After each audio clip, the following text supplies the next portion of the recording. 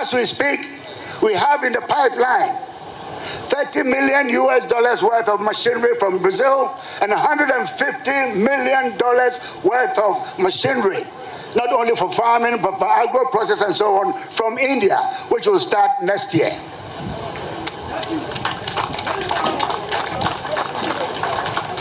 You look at greenhouses, vegetables.